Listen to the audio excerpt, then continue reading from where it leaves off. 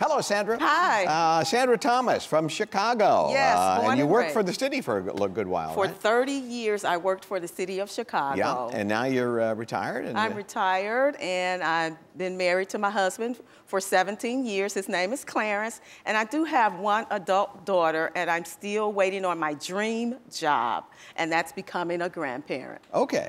Aw, that's very sweet. And there's no pressure on your daughter announcing it on national television. As soon as the ink is dry on the marriage license. Okay. Wow, man. This is the game is just a part of this thing here. We're always posting fun videos, so click above to subscribe now.